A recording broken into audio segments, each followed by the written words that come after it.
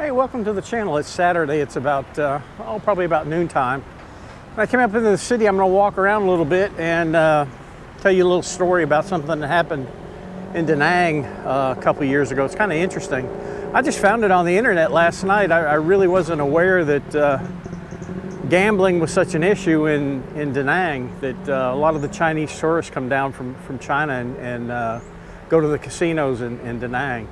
But we're right here, right across from LaCroix Road. Traffic is crazy. Twice today I've met cars coming up the wrong side of the road, coming across the Iron Bridge. There was a motorcycle going the wrong way. It's just kind of bizarre. But that's what happens when high season comes. You get people coming up here that don't know how to drive and don't know the roads, and you really have to pay attention. But we're going to try to get across the street, and I'm going to walk down that road right there. I'm not sure of the name, but we'll figure it out when we get to the sign. A lot of people out today, a lot of tourists, which I guess is good, but you really have to be careful driving. Now, one time somebody asked me about a restaurant around here, and I'm not sure which one he was talking about, but it looks like everything's opening back up.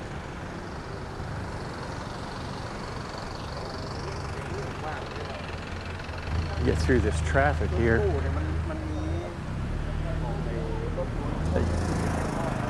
Everybody out having fun.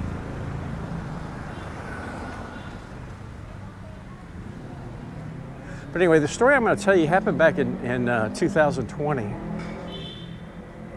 There was a Chinese couple that left China, came down to Da Nang, and rented a room in one of the districts by the river.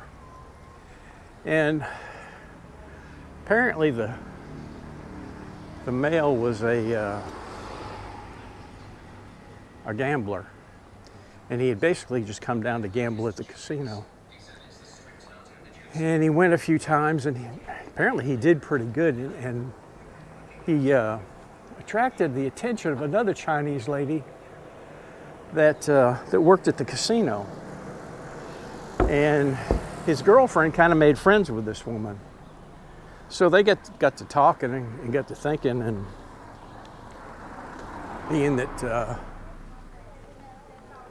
he was doing real good at winning money, because he'd won quite a bit, they decided to pool their money. And here's a place where you can rent a motorcycle. Pool their money, and they'd split the winnings or they'd split the losses. Well, the other Chinese woman that they had met, she gives him $45,000 and sends him out gambling. And he comes back and he's won. He won $37,000. So he gives her back the $45,000, and then they're going to split the 37 that he wins. Well, this lady thinks, well, you know, heck, he's won this time, you know, maybe he'll win again, and just let him keep the money. So just, you know, let's go double or nothing, keep trying to gamble and trying to win more money. So he does. He keeps the money, gives her back, pays her back her $45,000, which, you know, that's pretty good. You get your money back, and you know, you got another shot at it. Yeah, we're not going to walk that way. We'll keep walking this way.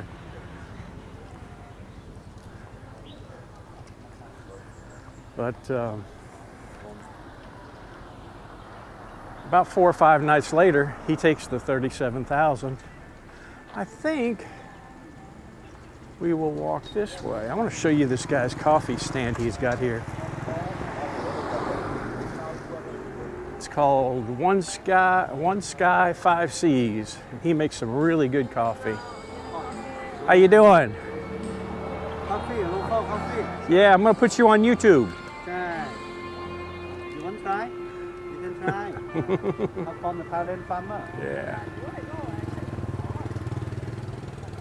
Yeah, he has some real good coffee, and he's right here on the corner. There's a acupuncture Chinese medicine right there. Come check out his coffee. It's really good. I've had it before. Hello. Oh, they got a little doggy. Coffee dog. Hello. But anyway, he takes the 37,000, goes back to the casino, and he loses it. He loses everything. Comes back and he's got nothing. He's even lost the money that that he had won, that he played. Well, you know, the deal was that, you know, if he loses, they both lose. So the Chinese lady that's their friend, she decides, well, I'm going to give him another 11,000, and maybe he'll recoup the, you know, the 17 that she's lost plus whatever money he's lost too. So he takes the $11,000, goes back to the casino, gets wiped out again, which is understandable. I mean, if you win in a casino, you're very lucky, unless you're just really, really good at it. I mean, it's hard to beat those places. Well, he comes back and he tells her, and she's not real happy about it. And she wants her, she's out the 17 plus another 11, and she says she wants her money back. Well, you know, that wasn't what they agreed on, and they get into a fight, and he ends up strangling her. And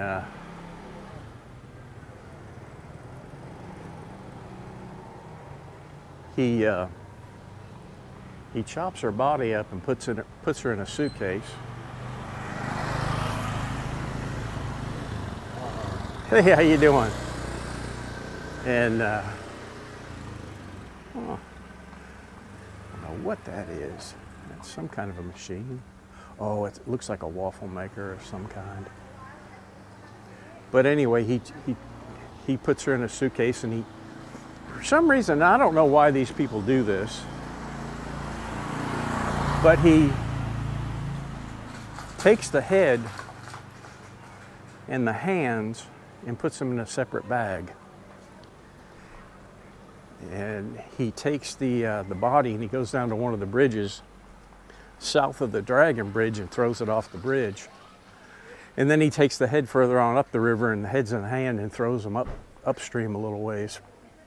And I think they do that because they think that they won't be able to identify the body. I don't know. I've had it happen one time in a case that I worked back in the States. And that was the only synopsis that I could conclude, but it didn't do them any good. But the next morning, a fisherman and his wife are headed out to the ocean to do their fishing.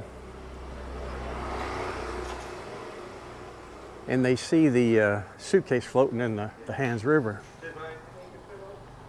So they pick up the suitcase and put it in the boat, and I just drive to the shore, and they open it up, and they just about barfed with what they found. So they call the police come, and the investigators get out there, and they open up the case, and they find out that the head and the hands are missing. So they start searching the river further, and they go a little bit north of where the bridge was, and sure enough, they find the bag and the hands. And they're able to identify this woman through immigration records. And they track her movements, and they find out, you know, where she was. And they stake out the apartment. And apparently, it was right where this guy and his girlfriend were staying, and he shows up at the apartment, and they snatch him. And they snatch his girlfriend too, but it didn't say whether they ever put charges on her or not. I didn't see anything to that effect, but she had to have known something.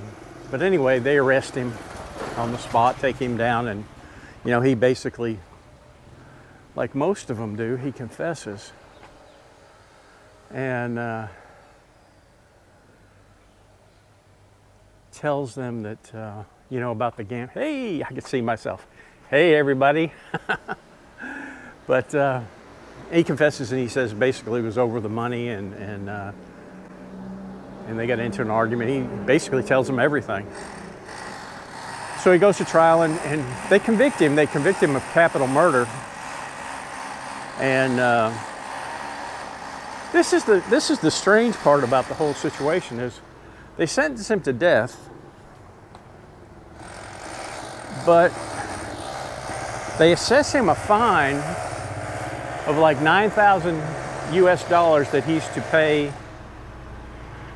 the family of the girl, and apparently she had also had 2 children, and he has to pay $87 a month to the I want to try to get away from that noise if I can. I think, and I really want to walk this way. Let me shut it off and get by this noise, and I'll finish it up after I get through. Well, and as soon as I shut the camera off, he stops.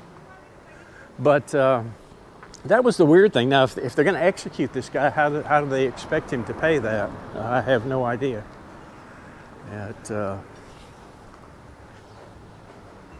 But he's supposed to pay $87 a month. Now, here's a neat little restaurant. Right there. Traveler's Arms. Huh. Like that lady's hairdo. Let's see where we're going to go from here. I do not know where that little alleyway goes, but I think we'll just walk down this way. But I've been to Da Nang, and Da Nang is a beautiful city. The people are friendly. It's a lot like Chiang Mai. Great places to eat. You know, you can walk around the streets and feel safe. And I took some pictures while I was there. I wasn't making videos then when we were there, but I took some pictures, and I'll put a link to the pictures up in probably the left-hand corner of this video, where you can go by and look at them. The pictures we took at Da Nang, and I walked back in the sois, kind of like I do here, and really got in close with the people that were there, talking to them. It was really an interesting experience. I was glad that I did that. Now I think I will make a left here.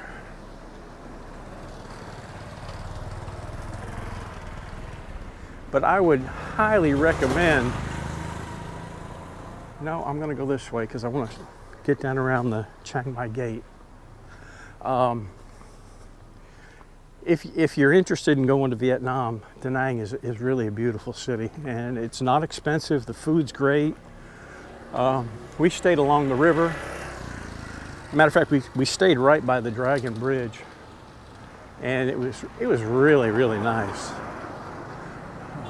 I'm sure that at some point in time we'll go back. We had even considered going over and staying there for a month during smoky season here. Let's see, I think we'll go down here and take a right. Blue House Coffee, tattoos. A lot of people out walking around. There you get the one-way bar. Now, I don't know if I've ever walked up this soy.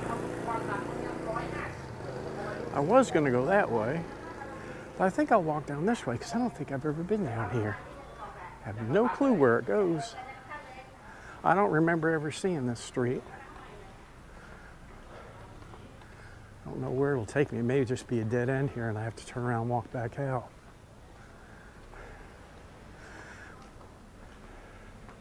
But yeah, it was a nice experience. I was a little bit, I was a little bit apprehensive going to Vietnam on the first trip. We went to Saigon, but there I found everybody nice and friendly, and just, it was really just a great place to go and have a vacation. Now, the traffic in Saigon is nothing compared to, traffic in Da Nang is nothing compared to the traffic in Saigon. Little buddy, you're just having a ball there, aren't you? You got a little toy in your mouth, got shade. You're a cutie. Hello. Hey, buddy. You just got a cute face. What do you got in your mouth? Huh? You're not going to tell me, are you? No. What a cutie. I don't know where this goes. It may just dead end back here. Some neat houses.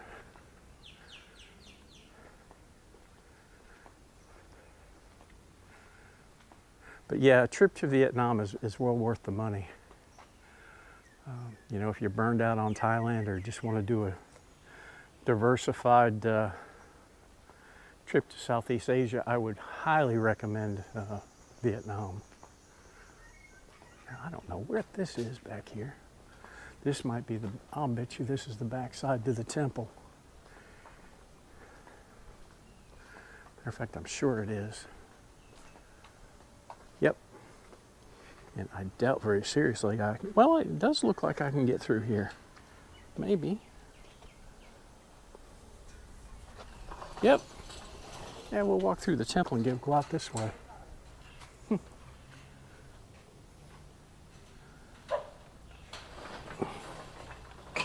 Huh.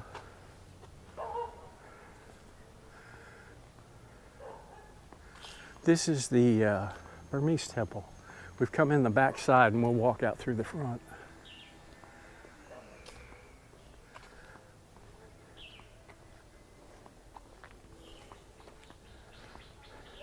But yeah, when we went to Da Nang, I didn't even know they had casinos there.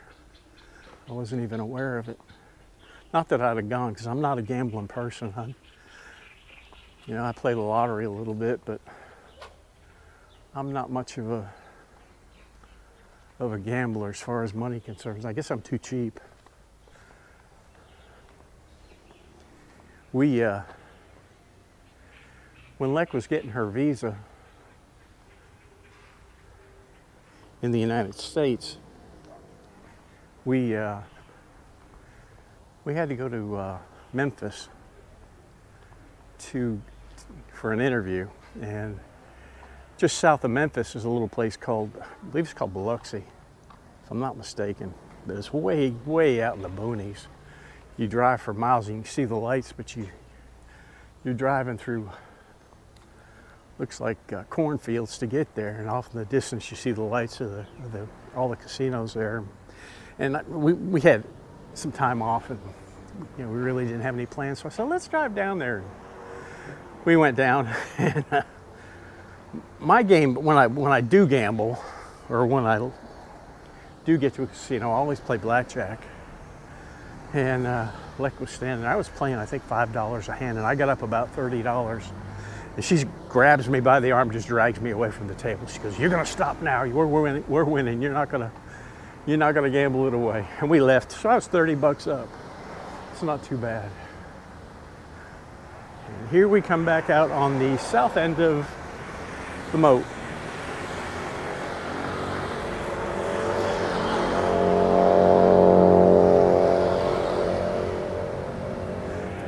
Well, I'm going to make it back to the car. I appreciate y'all stopping in and watching the video, and we'll see you on the next one.